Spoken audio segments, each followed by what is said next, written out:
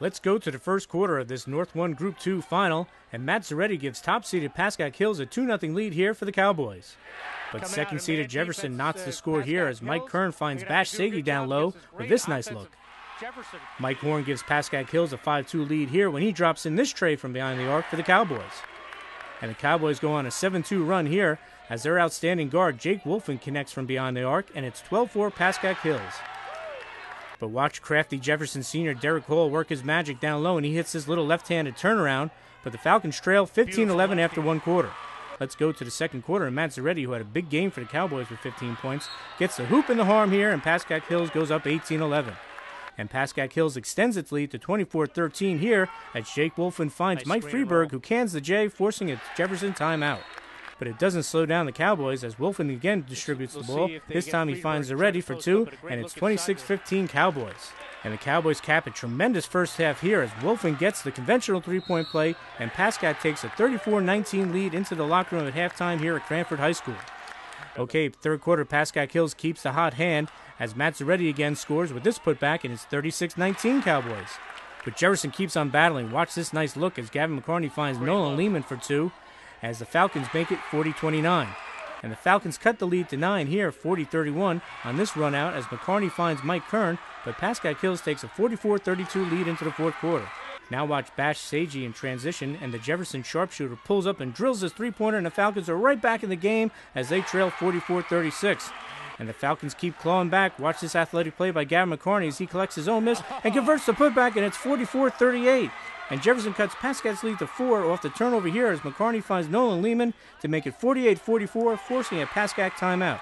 Okay, time is running out on Jefferson, and Mike Kern keeps the Falcons alive with this three-pointer with 3 seconds left to make it 60-57. But the Cowboys hold off the furious Falcon rally as Mike Freeberg hits a free throw as Pascack wins the section title with a 62-57 win to advance to the Group 2 semifinals as Tara Petrolino gets a post-game reaction. I really felt that picking up the pressure in the second half kind of forced them to have a few turnovers and all that. But, I mean, they're a great team. They handled the pressure fine, and it just wasn't enough to come through at the end of the game. First quarter, I picked up 2 quick fouls. Had to sit a little bit, but D told me I wasn't going to be sitting the whole first half because in this game at this caliber, there's no way I could sit the whole first half. And just coming in the second half, we knew even being down 15, we were in bigger holes than this, so we knew that we were going to fight to the end. I mean, we didn't want to lose at all, as you could tell out there. I mean, it's terrible to end it this way. We came out a little slow. The lead was a little bit big to come back from, but you know what? I think if we would have came out a little stronger, different game. But you know what? We can't say anything like that. It's in the past now. I think in the first half we got a little bit rattled with their pressure, and we were a little quick on our shots, and we're usually a very good shooting team. And the foul trouble with Gavin McCartney really hurt us. In the second half, he made a couple shots early, and that's all we needed to break the ice. And then we were able to relax and play, our style of game, and get our shots off. And so I think that really hurt us in the beginning. It had us on our heels and the foul trouble.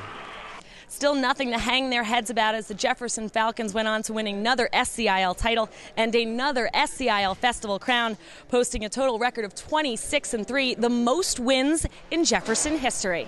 The way our coach puts it, he claims that we're the best team to ever come through Jefferson. So I mean, as that being said, that it's kind of like a memory going through it, knowing that we've been, I guess, the best team in the Jefferson history. So, I mean, that's what I'm going to remember about my senior year. It's unbelievable. I mean, the senior classes, they've been amazing. It's a great group of guys to play with. I mean, we've had so much fun with them through football with that whole run we had through the state finals and then this team. I mean, we're a close group of friends. I mean, I'll always remember them. I mean, next year it's going to be a lot very different without them. I think we're the greatest team ever playing Jefferson history, to be honest with you. And, no one likes to go out with losing the championship, but nothing we could do about it. We gave it our all, absolutely gave it our all. It's tough to look at this group and watch them leave. 10 seniors, all gentlemen, all competitors. My job has been great for the last 2 years. I mean, it's the easiest job in the world. I mean, any guy could coach this group and be successful. They know how to play the game. They have a high basketball IQ, and I'm just very fortunate, to have this group. And I told them today, keep your heads high. You have nothing to be ashamed of, and your years are going to live forever in the walls of Jefferson. With your banners that you've put up. So I'm just very proud of them. Looking towards the future for the Falcons, Coach DeGennaro and Gavin McCartney both seeing big things up ahead for Jefferson. You can't replace Derek, Kern, Bosch, or Noel. I mean, they're great seniors.